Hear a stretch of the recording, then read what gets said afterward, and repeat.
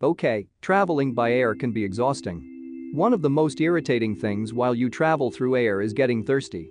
That's because the air inside the cabin has very low humidity, so it's important to stay hydrated. But never drink the water in the plane unless it's bottled. That's because the water tank on the plane is less often cleaned, and test results found the presence of bacteria and other microorganisms in the tank. The researchers advised to never drink the water on board. Try to bring an empty water bottle and fill it after the security.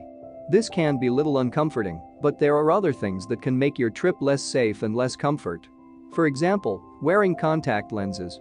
Remember about the low humidity I was talking about? Wearing contact lenses can irritate your eyes when it dries, so try to bring a normal lens glasses.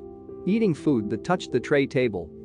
It's been said that airplane tray table are 8 times dirtier than the lavatory flush button.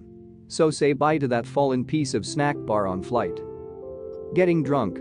Your flight attendant might offer you with small amount of alcohol, but they won't let you have more. That is because it's criminal offense to get drunk on a plane. In mid-flight, a single shot can get you drunk. That is because the cabin is at low pressure at higher altitude, and your body's ability to absorb oxygen diminishes and get you drunk.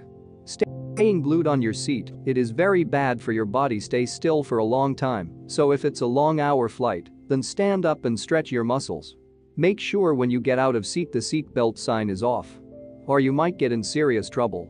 Drinking fuzzy drinks, everyone has felt their ears pop up, mostly during takeoff and landing. That's because the air trapped in your ear don't equalize with the surrounding air. Drinking fizzy drinks can cause expansion of gases within your body, and nobody wants that tight stomach while traveling, right?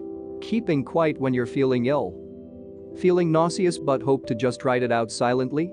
That's all fine until suddenly it's too late and you're throwing up in your sick bag.